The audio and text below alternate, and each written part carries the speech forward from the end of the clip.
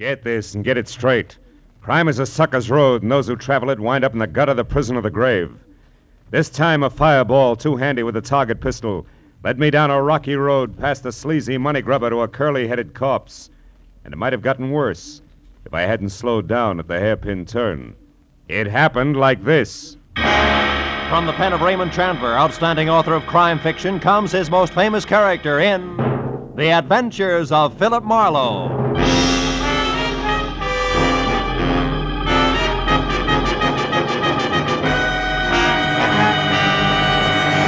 Now, with Gerald Muhr starred as Philip Marlowe, we bring you tonight's exciting story, The Hairpin Turn.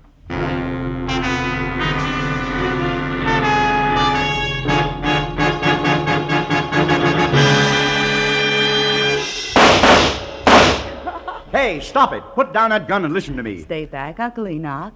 How do you like that? Well, if you could think just half as straight as you could shoot, I'd have nothing to worry about, but you can't. And it's high time you realize that Oh, there's the house buzzer. Somebody's up at the house, Uncle Enoch. And this is Miles' night off. Well, all right, I'll answer it. I'm expecting a man from the office. But as soon as I finish with him, you and I are going to have a talk, young lady. Do you understand? I said... Oh, what's the use?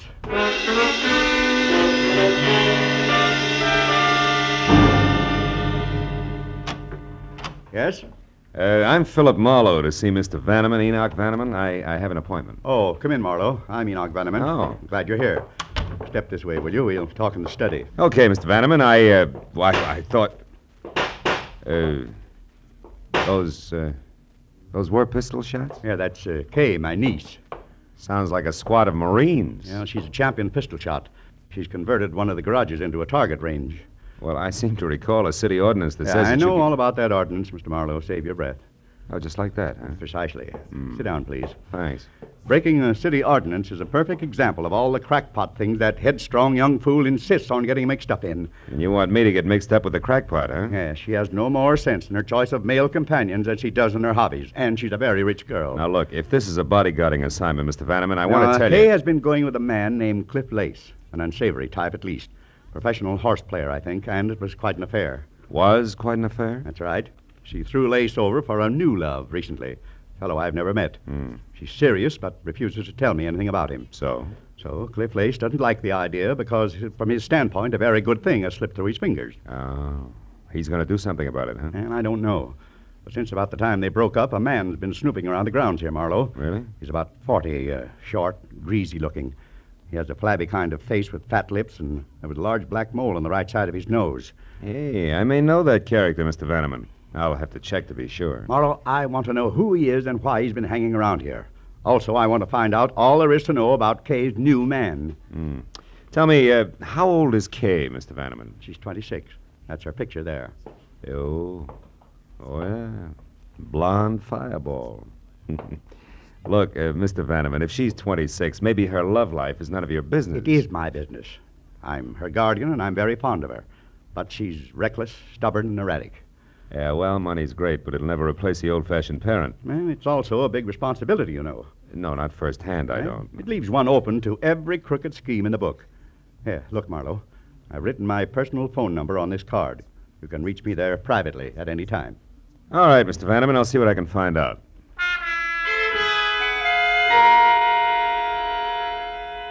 I got in my car and I crossed the 2 acres of tailored flora the Vannemans called front yard. I could see in back the squat, windowless brick building topped by a skylight that housed the target range. Then a minute later, I drove out through the big Bel Air gate into Sunset Boulevard just as Kay Vanneman streaked past me in a sleek new Nash. I was sure I knew already who the snoopy little man who'd been hanging around was. The description of flabby face, fat lips, and mole fit tight on a guy named Mutt Pomeroy, who'd somehow been issued a private detective's license and somehow managed to keep it. He was just about as ethical as a stab in the back. I remembered he had an office in a fire trap on Bronson, so I made that my first stop. Climbed a flight of dark, smelly stairs to a tired door marked Pomeroy, Private Investigations. Well, there was no answer, so I tried the door. Somebody beside Mutt had been there ahead of me. Turned the place inside out. It was a shambles. I spent 5 minutes going over his files, scattered like leaves in November. and was still at it when the door behind me swung shut. Lose something, chum? Hello, Mutt. What's the big idea tearing up my joint, Marlowe? Hey, you know better than that. I wouldn't touch the stuff you keep on file without rubber gloves. Real funny. If you didn't do this, then who did? I came in and found it just like this. One of your clients must have gotten a little careless. You're full of them tonight, aren't you? Yeah. What do you want here, Marlowe? I need a little help, Mutt. No kidding. Okay, chum, sit down. Glad to help out a brother sleuth any time at all.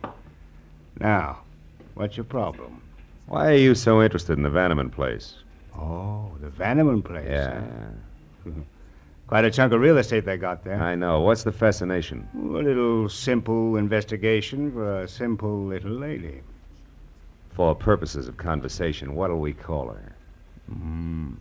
How does Estelle suit you? Estelle. Look, Marlowe, you got in free. Take the scraps and be happy. Okay. But as you put it, the Vannemans own quite a chunk of real estate. We might subdivide. You might like to tell me how this Estelle ties in.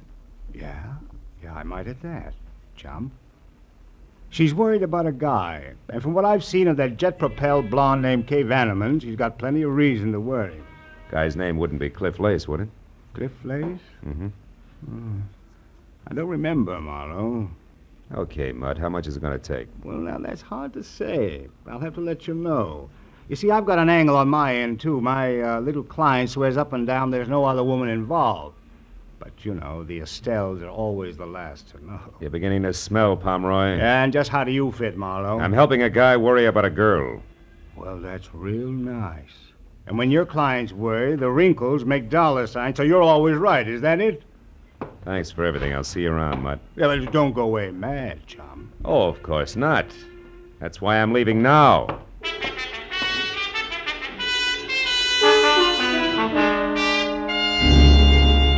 It took a friend at the phone company all of 10 minutes to locate Cliff Lace's address for me, which turned out to be a snug bachelor's nest bungalow style at the foot of the Hollywood Hills, numbered 4300 Cherimoya. I parked, started for the front door, and on the way, past an open window where the silhouette of a man at a telephone was cut into neat slices by a Venetian blind. Oh, but you better want But to his talk voice to me, came my through dear. in one piece, and Yeah. you couldn't miss it. You see, Estelle, I know almost all about you. Oh, yeah. I got your name earlier tonight from a mutual friend, Mr. Mutt Pomeroy. Yeah, I think it's about time we got together for a little business conference, huh? Now, right there at the plaza in, say, 2 hours? Huh? You'll still be registered as Ruth Bridges. Good. Goodbye, Estelle. When he hung up, he moved over to a bottle of Johnny Walker Scotch. I waited until he'd helped himself, and then I went to the door.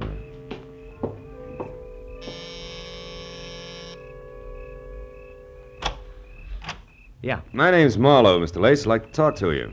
What about? Whatever it was you were looking for when you ransacked Mutt Pomeroy's office tonight. Do I come in? Yeah, of course. Thanks. But I'm afraid I don't know what you're talking about. Oh, come on. We both know that's a lie. Let's forget it and go on from there, huh? Just a minute. You a cop? No. But I'll call him at the drop of a hat. Make it easy on yourself. What's Mutt Pomeroy to you? Bag of worms. But I want to know who he's working for. The fact that you had to break into his place to get information should let you out, so who is it? What makes you think I'd know? Because you found what you were looking for. What's Estelle's last name, Cliff? You do get around, don't you, Brightboy? Yeah, I do. Only sometimes not fast enough. Look, Buster, why don't you answer the door? Somebody's got his finger caught in the buzzer. Yeah, that's right. Get this and get it straight. Crime is a sucker's road, and those who travel it wind up in the gutter, the prison, or the grave. This time, a fireball, too handy with a target pistol, led me down a rocky road past a sleazy money grubber to a curly-headed corpse. And it might have gotten worse if I hadn't slowed down at the hairpin turn. It happened like this. From the pen of Raymond Chandler, outstanding author of crime fiction, comes his most famous character in The Adventures of Philip Marlowe.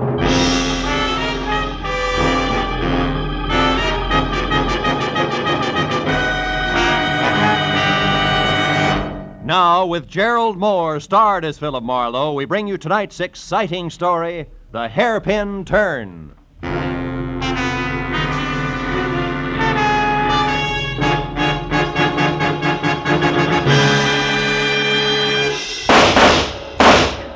Hey, stop it. Put down that gun and listen to me. Stay back, Uncle Enoch. How do you like that? And if you could think just half as straight as you could shoot, I'd have nothing to worry about, but you can't. And it's high time you realized that Oh, there's the house buzzer. Somebody's up at the house, Uncle Enoch. And this is Miles' night off. Well, all right, I'll answer it. I'm expecting a man from the office. But as soon as I finish with him, you and I are going to have a talk, young lady. Do you understand? I said... Through the big Bel Air gate into Sunset Boulevard just as Kay Vanneman streaked past me in a sleek new Nash. I was sure I knew already who the snoopy little man who'd been hanging around was. The description of flabby face, fat lips, and mole fit tight on a guy named Mutt Pomeroy, who'd somehow been issued a private detective's license and somehow managed to keep it. He was just about as ethical as a stab in the back. I remembered he had an office in a fire trap on Bronson, so I made that my first stop. Climbed a flight of dark, smelly stairs to a tired door marked Pomeroy, Private Investigations. Well, there was no answer, so I tried the door. Somebody beside Mutt had been there ahead of me, turned the place inside out. It was a shambles. I spent 5 minutes going over his files, scattered like leaves in November, and was still at it when the door behind me swung shut. Lose something, chum? Hello, Mutt. What's the big idea tearing up my joint, Marlowe? Hey, you know better than that. I wouldn't touch the stuff you keep on file without rubber gloves. Real funny. If you didn't do this, then who did? I came in and found it just like this. One of your clients must have gotten a little careless. You're full of them tonight, aren't you? Yeah. What do you want here, Marlowe? I need a little help, Mutt. No kidding. Okay, chum, sit down. Glad to help out a brother sleuth any time at all. Now, what's your problem? Why are you so interested in the Vanneman place?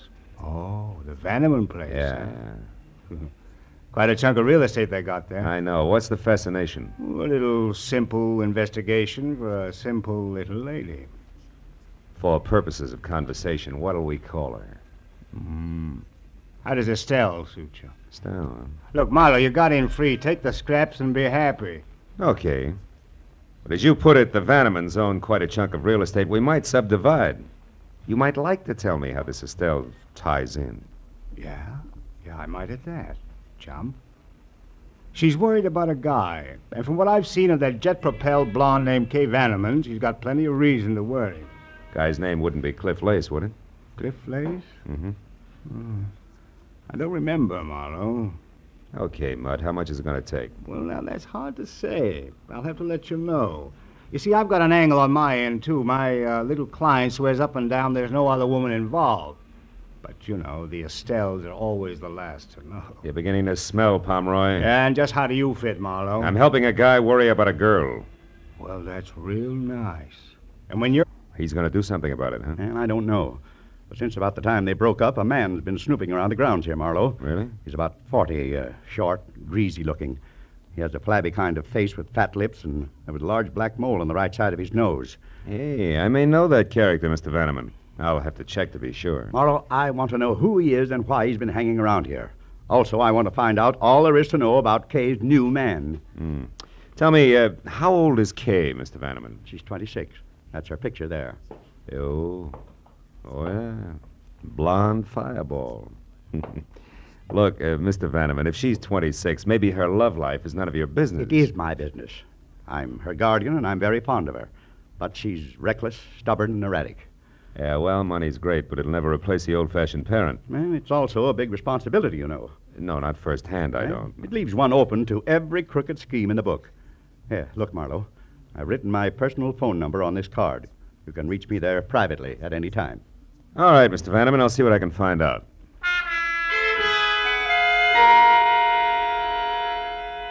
I got in my car and I crossed the 2 acres of tailored flora the Vannemans called front yard. I could see in back the squat, windowless brick building topped by a skylight that housed the target range.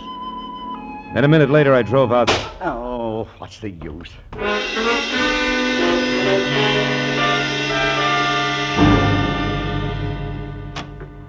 Yes?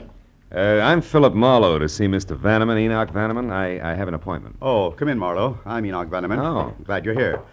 Step this way, will you? We'll talk in the study. Okay, Mr. Vanneman, I thought... Those were pistol shots? Yeah, that's Kay, my niece. Sounds like a squad of Marines. Yeah, she's a champion pistol shot. She's converted one of the garages into a target range. Well, I seem to recall a city ordinance that Yeah, says I it know should be... all about that ordinance, Mr. Marlowe. Save your breath. Oh, just like that, huh? Precisely. Sit down, please. Thanks. Breaking a city ordinance is a perfect example of all the crackpot things that headstrong young fool insists on getting mixed up in. And you want me to get mixed up with the crackpot, huh? Yeah, she has no more sense in her choice of male companions than she does in her hobbies. And she's a very rich girl. Now, look, if this is a bodyguarding assignment, Mr. Vanneman, I want to tell Kay you... has been going with a man named Cliff Lace, an unsavory type at least. Professional horse player, I think, and it was quite an affair. Was quite an affair? That's right. She threw Lace over for a new love recently. Fellow I've never met. She's serious, but refuses to tell me anything about him. So? So Cliff Lace doesn't like the idea because, from his standpoint, a very good thing has slipped through his fingers. Oh.